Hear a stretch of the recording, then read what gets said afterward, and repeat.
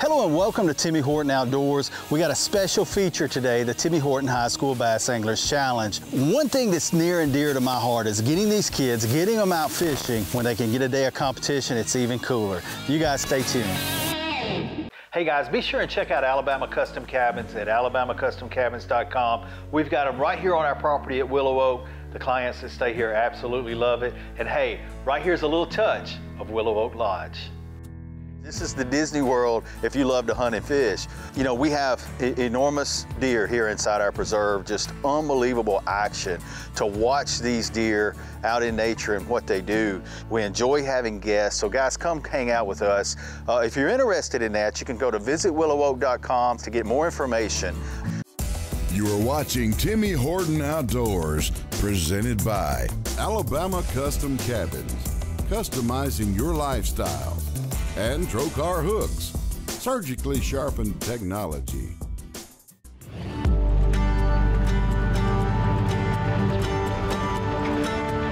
Hey, here we are ready to blast off the 2019 Timmy Horton High School Bass Anglers Challenge. I got Trent and Eric from Phil Campbell High School. Now, you guys are always doing a lot of charity stuff. You guys, your team is awesome in helping with our fishing for kids and everything. But this is a little different this morning. Got the juices flowing. What's the game plan? Put your heads down, fish hard. You know, it's tough out there. Keep your head down. Past week, you know. Yeah. I think they said 15 pounds won it last week, so it's going to be tough. It's going to be all day thing. Gotcha. Just fish hard. Now, I'm going to ask you, you know, you hear that 15 pounds won, that's a lot of strategy that we do, is looking ahead, seeing what's happening in events.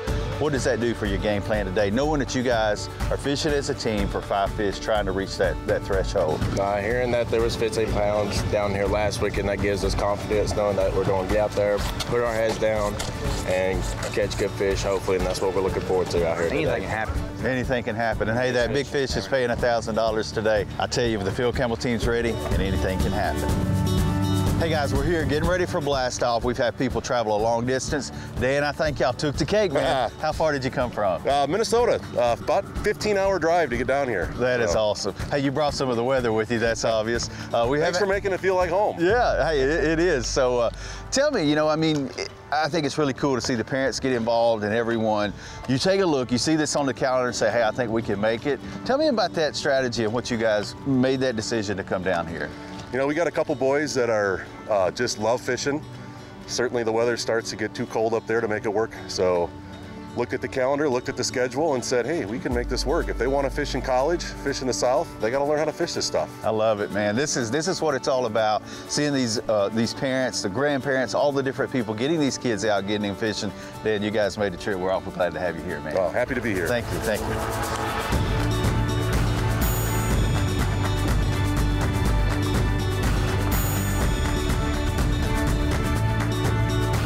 Heavenly Father, we're thankful for this day. We're thankful that we live in a country where we can get out and participate in events like this, and we're so thankful for our freedom and the soldiers fighting overseas to protect us.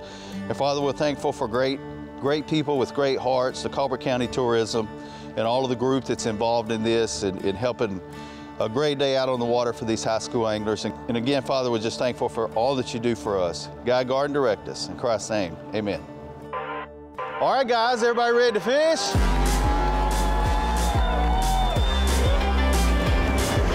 Man, I'd love to have been in a boat like this in high school. Everyone, good luck, guys. Today's Habitat Enhancement segment is presented by American Fish Tree, engineered for a lifetime of fishing fun.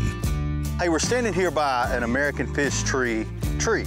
This is one of the coolest things you'll see. They're American-made.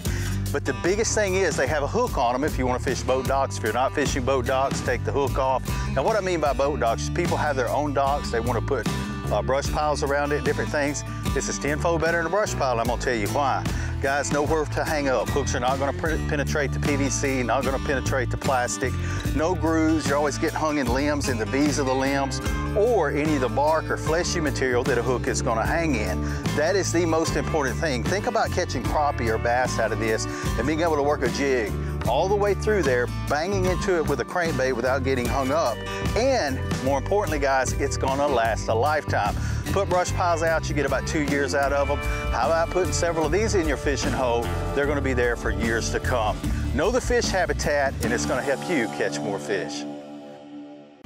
You know, we've been doing this high school tournament along with the Colbert County Tourism for many years now, and it's always cool to see these anglers, and more importantly, how they're adapting and how they're adjusting, and how much better you see these kids who are in the 7th, 8th, 9th grade. When they become juniors and seniors, how much better anglers they are, how competitive they are. And we've had a lot of guys, we've given away now over $140,000 in scholarships through this event. And I'm gonna tell you, I've had a lot of fun with it. This one was no exception. And it's just really cool. But I want to tell you guys about our scenario. You know, with Kim and I, we really value getting our kids outdoors. We're right here on the shores of one of the ponds at Willow Oak Lodge. And one of our favorite things to do is get our kids out fishing.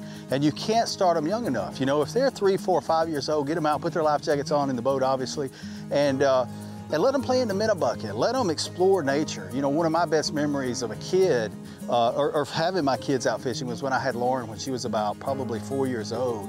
And we were back in this cove, and I said, look, Lauren, that blue heron's back there fishing too. She said, but Daddy, I don't see his fishing rod. And just those memories that excite and have fun, we go back and we look at old photos, and some of our best memories have been out with a rod and reel in hand. Hey, we just pulled up on Nick and Neil Strickland from Sulligent High School. Nick, what you guys got going?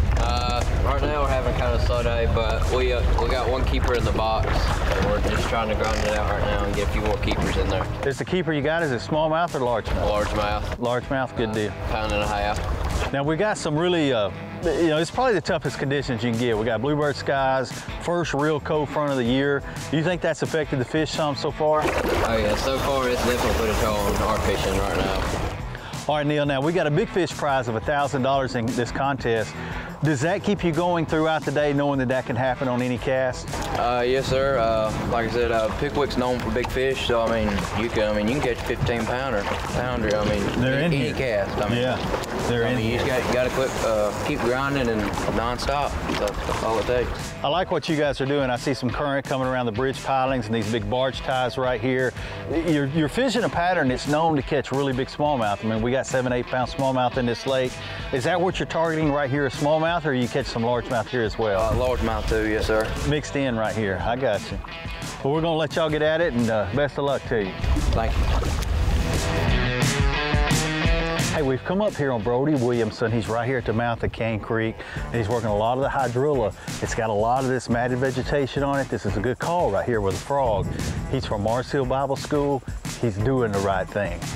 So Brody, how's the day going so far? Good so far. We caught a couple little ones at the beginning of it. Caught them on a crankbait. Caught a largemouth this morning. He wasn't big enough at all. Missed a couple on crankbait. Caught some spots, you know, and nothing big enough. Gotcha. Right now we're kind of getting a little desperate, just fishing some grass. Just missed a pretty big one right back there, yeah. I like it. Hey, I'm gonna tell you, I like what he's got going here. This vegetation is how you're gonna catch a big one. He's fishing a technique that if he gets bit, it's gonna be the right one. It's early in the day, and I expect with this cold front coming in, the afternoon bite is gonna be a lot better. Good luck to you, Brody.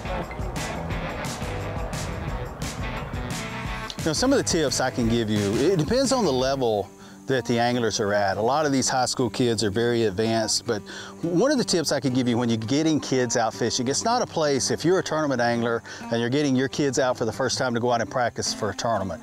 You know, this is about a cork, you know, live bait, brim beds. Having those kids have a lot of action in the boat is important. Their attention span's not as big as when you thoroughly enjoy it the way we do. So those are some of the tips. And then find a place like a farm pond. We all know a lot of people try to get access to some if you don't have access. A lot of public lakes have places you can pull down by a ramp or a pier that are designated. Ask around, go into the local tackle stores and go into your local Bass Pro Shops, find those guys in the green shirts and say, hey, you know, I'm wanting to get my kids out fishing. Where's a place that I can go access public fishing and get them outdoors? There's nothing like watching a cork go underwater and watching a kid and his sense of wonder of fighting that fish in. They're gonna be laughing, they're gonna be grinning ear to ear. There's all kind of resources out there available. Get online, do some search, and find those places to be able to take those kids fishing. Stay tuned for more fish catching action here on Timmy Horton Outdoors, presented by Motor Guide. The tour is back, and by Fish Monkey Gloves. Gloves for every situation. Whether it's popcorn, biscuits, or automotive, You need the right ingredients to achieve the best results. Heritage Automotive is proud to serve our community with a continually growing inventory. We also help our community grow by contributing to a vibrant economy, which helps build schools. I'm Keith Durham, and I'm the General Manager here at Heritage Automotive, and it's my job to make sure that you're 100% satisfied. Heritage Automotive, your hometown Chevy, Buick, and GMC dealer.